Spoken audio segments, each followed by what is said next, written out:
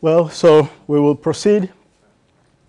And now we'll start looking at the different stages that are involved in developing a digital business solution. And usually the stages are divided into four main steps.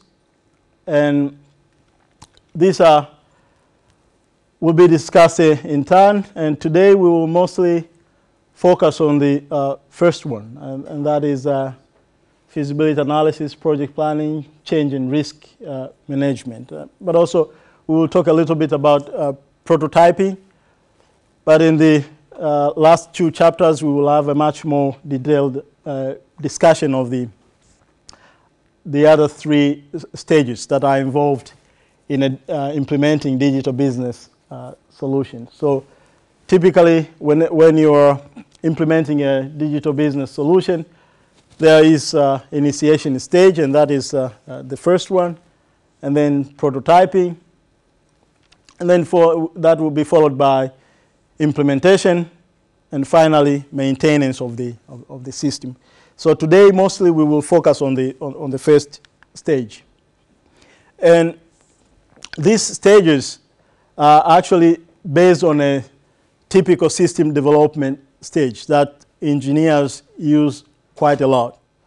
So the stages that we also use in digital business solution implementation is also based on this, except that there are some slight changes that you need to consider. There are some differences between a typical system development cycle and a cycle that is involved in digital business solution implementation. And these changes are, first, the time scale. In case of digital business solution implementation, the time scale is much shorter. And that is because of the kind of business environment digital enterprises are operating in, that things are changing so fast, which means you cannot use so long time to implement new changes. You have to be very fast, which means your business solution implementation has to be fast. And that is what we call compressed timescales. And then another aspect that you need to consider is the new system does not necessarily need to reside within your organization. It might be hosted by external service providers, as we discussed when we talked about digital enterprises technologies. So you have, for instance, internet service providers and other third-party service providers that can provide applications or solutions to your organization, such that you don't need to keep all the systems within your organization. So that's a difference from a typical system that follows system development life cycle. And then another difference is the focus of the project is on content and services rather than on application, which means that in order to develop digital business solutions, it's very important that we deliver information as effectively as possible. And this is a key. Acquisition and deliverance of information is at the core of implementing digital business solutions. And then another thing that you need to consider is because most of these systems are connected to the internet, then issue of speed and availability as well as security becomes of prime concern, as opposed to traditional business systems that are kept within an organization and are not connected or are not part of the larger networks that could be accessed by other people or by outsiders of your organization. And then you need to consider about analysis and design, and this is a key aspect of digital business solutions. And another difference, and that is the last one, is such systems are very dynamic. That is, whenever you introduce a new system in the context of digital business, that's not the end of it. You always, there are changes in the environment, and you need to adapt to these changes, which means whatever system that you are introducing in your organization has to be dynamic, in the sense that it has to be updated from time to time to adapt to the changes that happen in an organization. So those are the main differences between a digital business solution or a system from a traditional system. Now we will talk about prototyping. So we have discussed about introducing new digital solutions to organizations, proposing new systems, but not everyone within an organization will have a clear understanding of what we are proposing, which means we need to demonstrate of the new suggestions that we are giving, and that's what we call prototyping. A prototyping is creation of a demo of a new system that we are proposing. So it's a creation of a model or a sample of either a product or a process or whatever solution that you are proposing. Because as a project manager, you will be responsible, among other things, to selling this idea of introducing new changes into the organization. So in order for people to accept these changes, you have to create a simple demonstration of this proposed system, and that's what we call prototyping. And that will help you as a means of explaining to various members of an organization of why is it necessary for the organization to embrace this new change or this new solution. Now, there are a number of stages that are involved in prototyping. The first one is, first you need to identify the user requirements. That is, in order to create a demo for a new proposed system, you have to identify which requirements are necessary to be included in the new process. The people that eventually will use this process have to be consulted to provide information of their requirements, and your prototype has to include all these requirements, because when you are demonstrating to these people how the proposed system will work, you are likely to be questioned about the various functionalities that they are expecting your system to serve them. So you have to identify the requirements of all the users that are likely to interact with this new proposed system. And then after identifying all the requirements, you have to move rapidly to developing a prototype. So you have to be very fast in developing a prototype, and this comes from what we discussed earlier, that we are operating in a rapidly changing environment, which means things have to be fast. Digital business solutions have to be developed fast, and that's one of the difference between these new technological solutions and traditional systems. So it has to start with a prototype. You have to develop a prototype as fast as possible, get feedback from people. You have, so that you can show the users of what they should expect from the proposed system. And then you have to iterate and produce further refinements. Now, the way a prototype is developed is through a sequence of improvements. That from time to time, you develop a prototype, you develop a model, give it to the users, and get feedback from them. So instead of spending resources and time to build a complex prototype, only to ask users and get negative feedback from them, you are advised that you create slight improvements, show it to the users, and if they are satisfied with the prototype, you can move on to the next stage. But don't do too much at a time. So it has to be taken into small steps in terms of improvements, slight improvements from time to time. And then, if the model is accepted, develop module prototypes. These are individual applications that will serve to accomplish a particular process. So after developing a prototype for the entire process, now you go further into the details, and that is developing module prototypes, individual applications within a process. If that is also accepted, then you can throw away the prototype and develop a more robust version. So after receiving feedback from your users, and they are well satisfied with what you are demonstrating to them, then you can develop a full functioning system. So it always starts with the users. That you have to obtain input from the users and use that input to develop a prototype, that a model of how the process will look like. You send it back to the users. They provide you with feedback.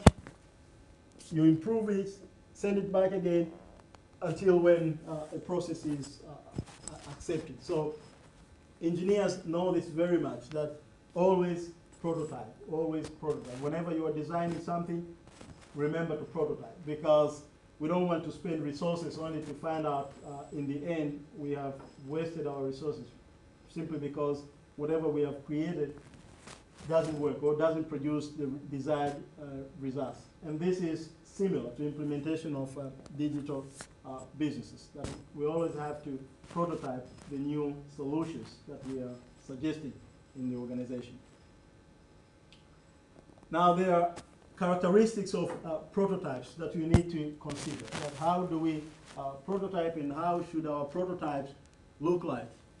Now the first characteristic is rapidness. That is, the prototype that we are creating has to be rapid. That is, you have to be fast. And this is a direct reflection of what kind of environment we are operating in. So create a prototype, send it back, send it to the users, get feedback, move on fast to improve the prototype, get feedback again, and so on. So be fast. And then the prototype has to be simple, because we are using this prototype to explain to users that are probably lack technical knowledge of what we are trying to introduce to the organization. So make sure that the prototype is as simple as possible. The most important thing is it provides an indication, or it provides a picture of how the solution you are proposing will look like, how it will function. And then a prototype is iterative in the sense that it's characterized by a sequence of improvements. So it's an ongoing process where each time users are consulted for their feedback in order to make improvement on the prototype. And then the prototype is incremental in the sense that each version of the application has a limited number of new features. So incremental in the sense that the changes that you are making to a prototype have to be slight, or have to be bit by bit, that every time you make slight changes and ask for feedback, rather than making radical, huge changes before asking for feedback. And finally, a prototype, prototyping has to be user-centered. So always remember that you are creating a system that has a end users, and these users have to be consulted or have to be involved in the process of prototyping, because we want to create a system that eventually will be usable within an organization. And that is possible if we put users at the center of prototyping process. Now, the concept of prototyping, that is creation of sample models, that has been now extended to what is called agile software development. And that is a much, even a much more rapid approach to creation of software. And this system has been increasingly embraced because it produces desired results much faster than the traditional approach.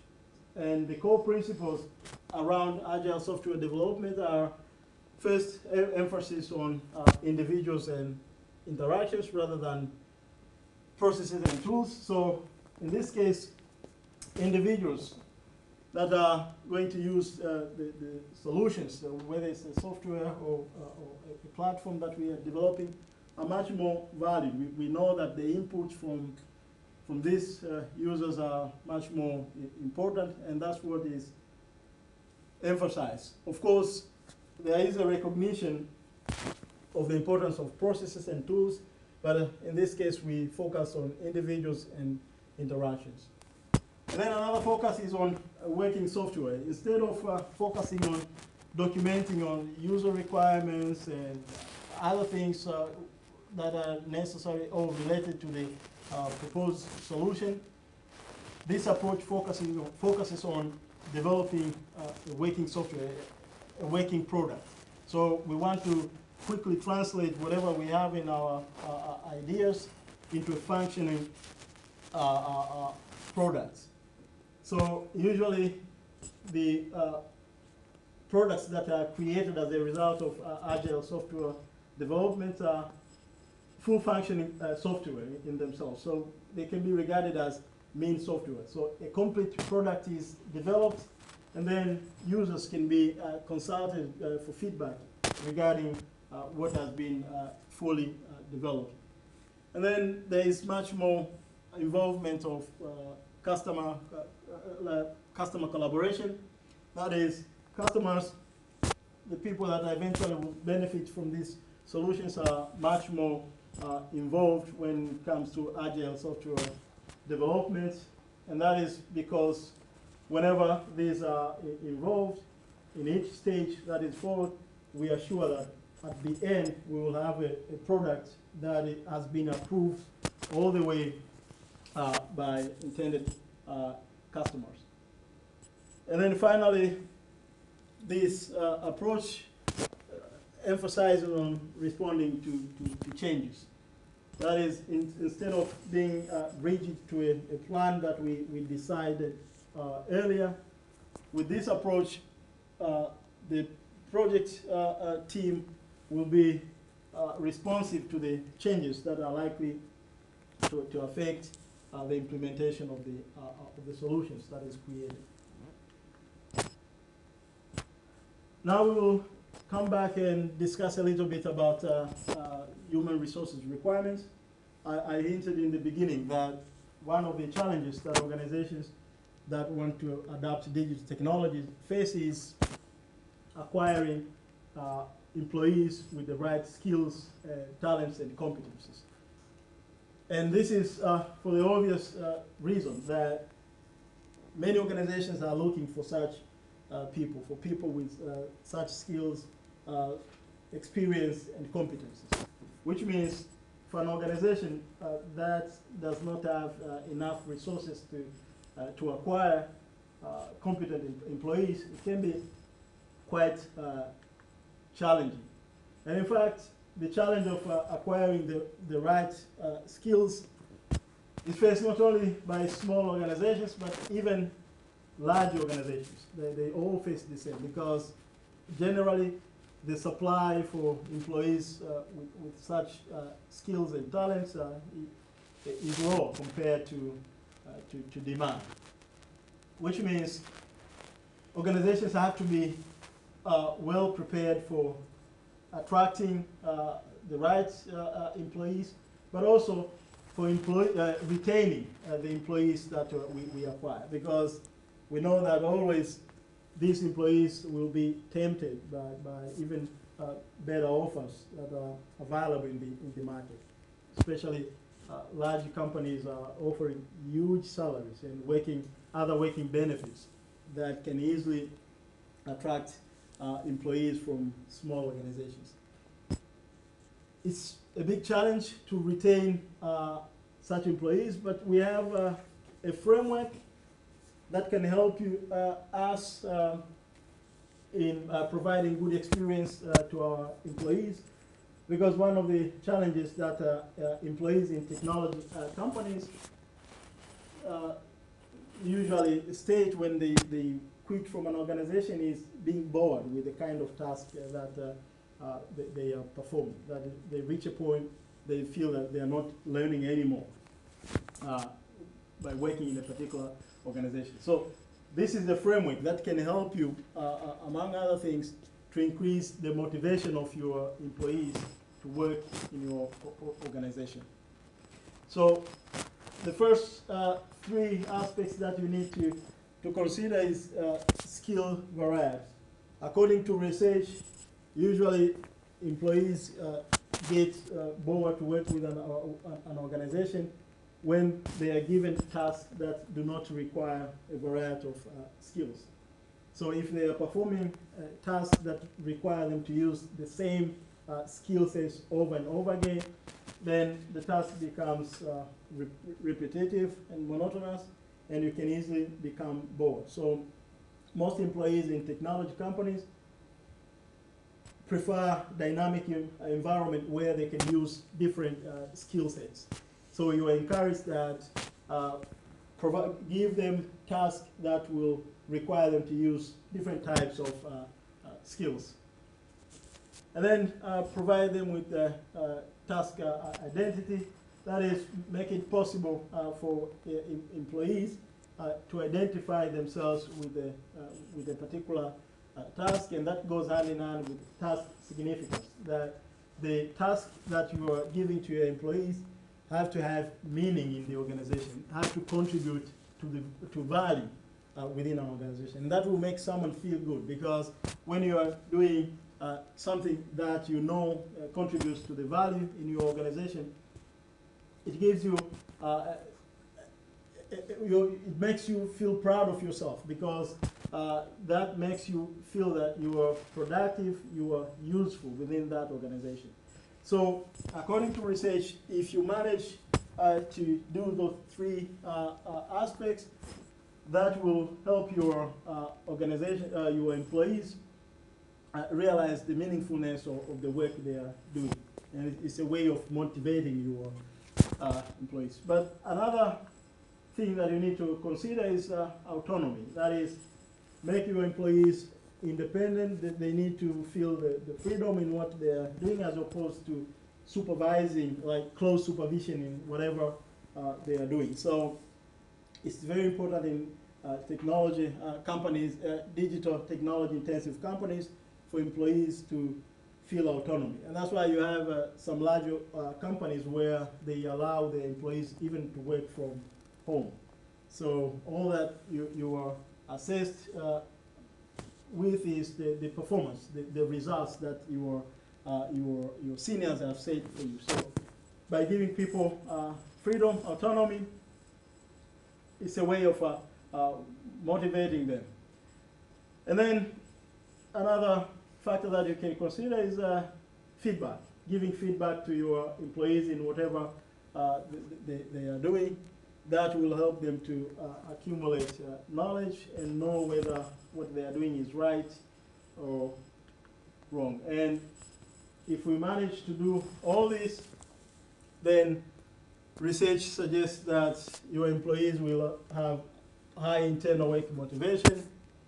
They will be very satisfied, will have a high general job satisfaction, and they will be effective in whatever they are doing. Now, sometimes organizations do not have all the skills to perform certain activities within the organization. Or in case of digital business transformation, sometimes we do not have all the talents or all the skill sets, all the competencies that are necessary to implement digital business solutions. And as I said, it can be difficult, and not it can be, but it's quite difficult to acquire employees with all these skills that we need. In that case, you may consider outsourcing, and that is approaching other organizations that have the relevant skills that you are looking for, so that you can implement your business, your digital business transformation with the help from this organization. But of course, outsourcing too is not that easy. There are a couple of questions that you need to resolve when it comes to finding the right partner where you can outsource your organization. And there are two patterns of outsourcing that organizations use. The first one is outside in, whereby an organization right away recognizes that it lacks the skills and the competence to implement certain solutions in its own, and therefore they decide to outsource this activity right away. But after some time, when they have developed that competence themselves, they move in that activity inside their organization. And that's the essence of outside in. So you first outsource, and after developing the competence yourself, you move it inside. But another approach is inside out, and that is initially you implement these solutions yourself, but over time, as they grow bigger and become much complex, you realize that you cannot handle it yourself.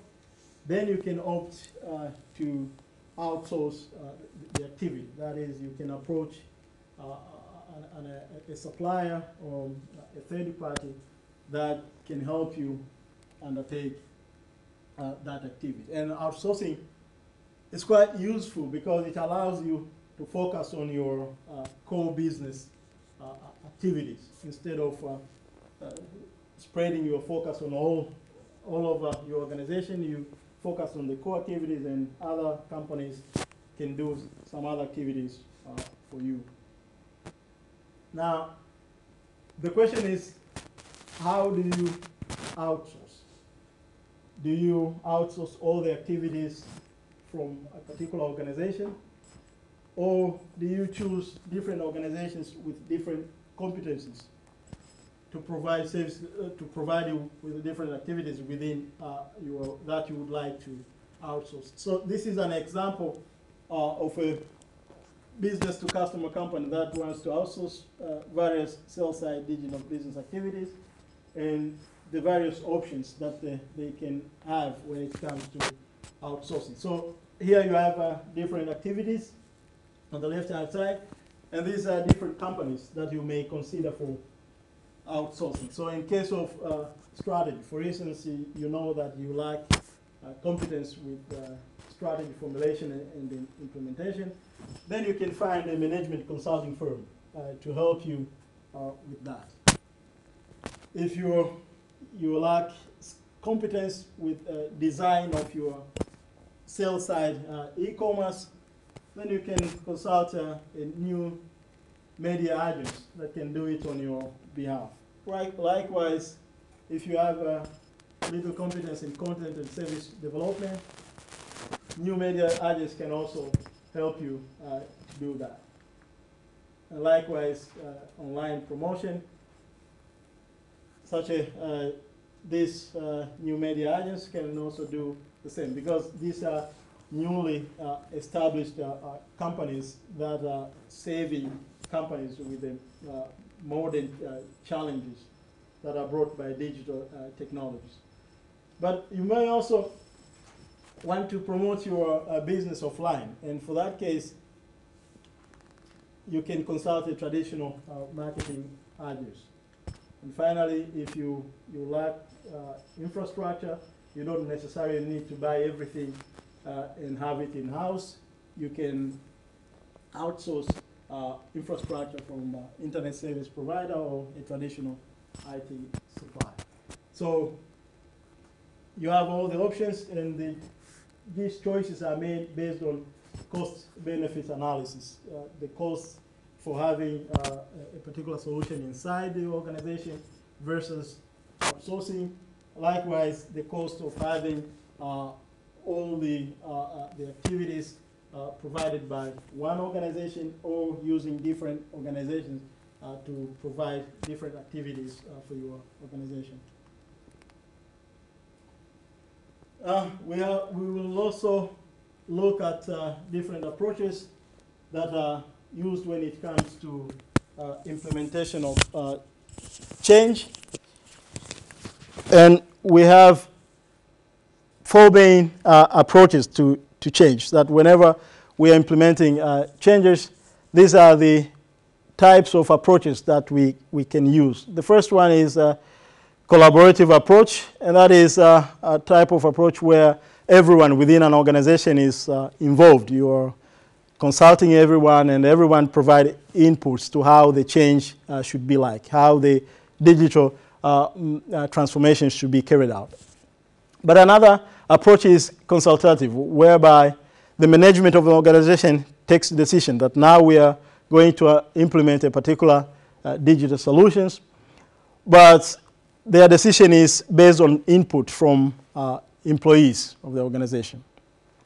Another approach is directive, where the management again takes decision, but in this case, the employees trust that the management will do the right thing. So the employees are informed about the changes that are about to happen, but it's mostly the management team that takes the decision.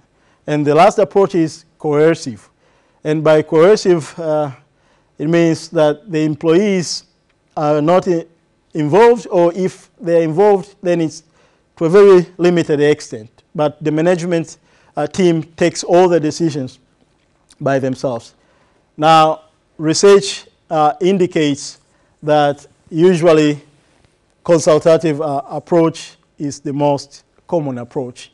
That is, you have a management team that is responsible for making decision, but this decision has to involve consultation of employees.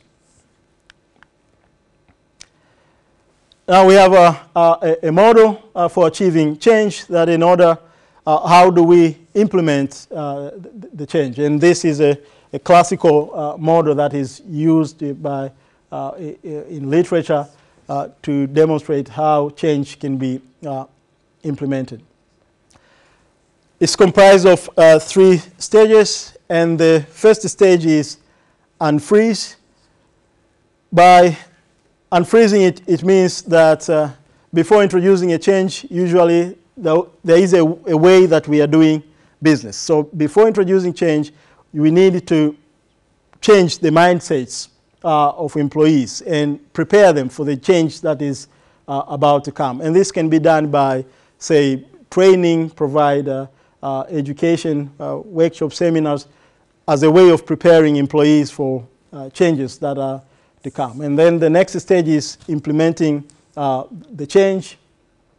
So this has to be done very, very fast. As soon as all the employees have been informed about the changes that are about to come, then the change is implemented. And finally, we have to ensure that the change becomes permanent. And that is, we have to ensure the stability of the change, because we introduce this change with a particular intended goals. And for these goals to be realized, the change that has been introduced has to be stable. So that is this third step in this model for achieving change. Now, in order to ensure that employees are ready and for change and will embrace the change, there are a couple of individuals that you need to identify. First, you need to identify system sponsors. System sponsors are senior managers or members of board of directors. So these are individuals that have a decision-making power within an organization, and once they have embraced change, then it's easier to convince other employees within an organization to embrace the change. But also you have system owners. These are managers that are responsible for the various processes that we are planning to change. So it could be a marketing manager, a procurement manager, whoever that is owns a particular process that will be transformed. So we need to convince these people in advance. And then you have system users. And this could be, say, in case of a proposed new procurement system, system users could be the various buying units within an organization, the departments that will use the system to buy their requisitions. But besides that, we also need to identify another category of individuals, and that is first the various stakeholders, and these are the individuals that will interact with the system.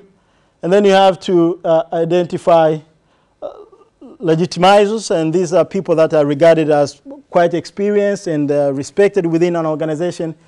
So you need to win the support of such individuals in order to convince everyone else in an organization to adopt the change.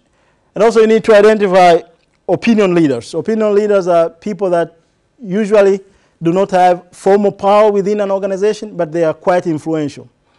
Organizations are, in a way, kind of political systems. You have people that are quite influential, that people listen to them so much. So you want first to convince these people, because once they accept the change, then it's likely that they will influence other employees within an organization. Another aspect that we need to look at is organizational culture, and that represents shared values and written rules and assumptions within an organization, as well as practices that all individuals within an organization share. So organizational culture can be regarded as behavior of humans within an organization, and the meaning that people attach to those behaviors. Usually these are not written. These are kind of codes, norms, values that exist within an organization as a way of doing things that has to be considered. And when it comes to introduction of new digital solutions. As I said earlier, when you introduce new digital technologies, most likely organizational cultures will change. And therefore, we have to pay attention to that. Now, there are different types of cultural orientation that you need to consider. The first one is survival orientation, or outward looking. And in this case, such organizations are very much influenced by external changes. So whenever changes happen in the external environment, then these organizations will tend to respond to such changes. And this is a typical culture of most small organizations. So in this case, there are no structured or fixed structure within an organization which allows it to respond quickly to the changes that happen in the environment. Another approach is productivity orientation, which is similar to the first one in the sense that it is outward looking, except that in this case there is a structured interface between the organization and the external environment. So, for instance, there could be structured links between the organization and its suppliers or customers in the form of extranets. And this allow the company both to respond to the changes in a systematic way. But the difference is the first one is much faster, because due to presence of the established structures such as hierarchy in decision making, organizations with such approach tend to be much slower. And this is a typical characteristics of some medium to large sized organizations. And then you have human relations orientation, which is an inward looking system where organization is like a family, that you have interpersonal relations, and the decisions and activities are mostly based on these relations within an organization. So rather than having rigid hierarchical structures of decision making across functional areas, the activities are mostly done based on interpersonal relations. And the last one is stability orientation, which is also inward looking, but the difference between stability orientation and human relations is this is much more structured and rigid. So the external environment is completely ignored. The processes are based internally. The activities are conducted with internal orientation, and the organization is quite rigid in terms of responding to changes. Also look at knowledge management before we finish today.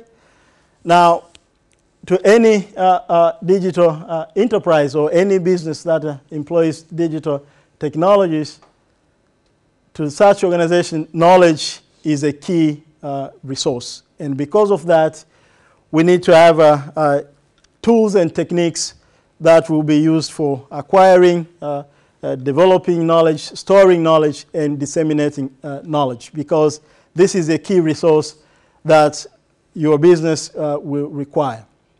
You need to have knowledge in order to know value-creating processes, how to interact with your suppliers, your intermediaries, your customers, and so on. So it's very important that you continuously accumulate knowledge. That's why when we talked about the balanced scorecard, we talked about, among other things, your plans for learning and growth. How are you accumulating knowledge in your organization? Now, there are two types of knowledge. The first one is explicit knowledge, and that is knowledge that can be readily or easily documented. So, for instance, how we perform certain procedures within an organization, certain processes.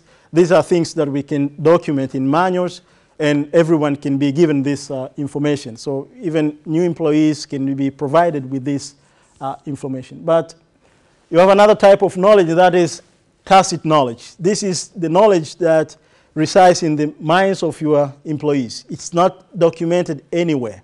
The only way you can share this type of knowledge is through, say, histories, interaction between employees, rotation of employees.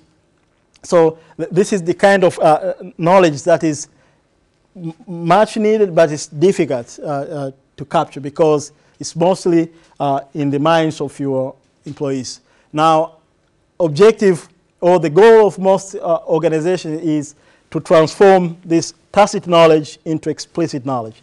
That instead of people having knowledge about how to do things, for instance, how to react in a situation that involves multiple variables, which is not documented anywhere, we want to translate this knowledge into explicit knowledge, knowledge that we can document and everyone can see. And this is important in ensuring sustainability of an organization, because we don't want that when certain employees leave an organization, then certain processes collapse because we don't know exactly what they were doing. So you have to aim at that. Always strive to translate tacit knowledge into explicit knowledge. And this is an approach or a framework that you can follow. First, in order to know whether this has to be translated, tacit knowledge has to be translated into explicit knowledge, you have to identify that knowledge. And that is done by knowledge benchmarking. Assess the knowledge that you have in your organization and determine the gaps that have to be filled. And then second step is to create that knowledge. So when you identify that you are lacking certain knowledge that is necessary for your organization, so you want to create that knowledge. It could be through training. It could be by acquiring services of consultants outside your organization, and so on. And then after knowledge has been created, you want to store that knowledge so that we can share to all the employees within organizations, say through workshops and training programs. And eventually, because we have invested a lot in all these stages, that knowledge has to be used. And that completes the cycle of knowledge management framework. And these are some of the popular technologies that you can consider when it comes to knowledge management. This technology can be divided into 6 classes, from transactional class of knowledge management application. With these applications, the goal is mostly to facilitate knowledge that facilitates transactions within an organization. But also you have other applications such as analytical class of knowledge management, where mostly we have data warehousing and data mining tools for customer relationship management applications, for example. And then you have asset management, where in this case, it's mostly tools for document and content management. And then you have process support, so you have tools that can manage knowledge management for the entire process management. You also have tools for development, that is applications for enhancing staff skills and competencies. And then you have tools for innovation and creation. I'll show you an example in a couple of seconds. So if you go to this link, you have examples of numerous tools or software programs that can help you to implement knowledge management in your organization. There are hundreds of them, and each one of them has its own relevance. So you can visit and look at these options. Finally, and that is the last part that we need to look at, is the risk management. That whenever you are introducing changes to your organization, there will be potential risk. That is, problems that are likely to happen. Not everything will go as planned. So as such, you need to identify what potential risk your organization is likely to face by adopting the new technological solutions. And if you identify these problems, then try to find possible solutions, how you can encounter these problems. And then implement the solutions, especially starting with those that are likely to have higher impact, and then monitor the risk to learn for future risk assessment. So here are the steps. So you need to identify different risks that are associated with introducing digital technologies, and assign weight that for each of these problems. So for instance, there is a problem that the senior management may not be committed to this change, or there will be high staff turnover, and so on. So for each of these, you can assign a probability. Now you will tell me that probability usually ranges from 0 to 1, but in this case, it's assigning weight. So we are assigning weight from 0 to 10 of how likely this risk can happen. So if you want, you can consider that as 0.5, but it's just a scale. And then assess the impact. If this problem happens, how significant the impact will be from 0 to 10. And then provide potential solution to each of the problems that are likely to happen as a result of implementing the new digital solutions. And that's it for today.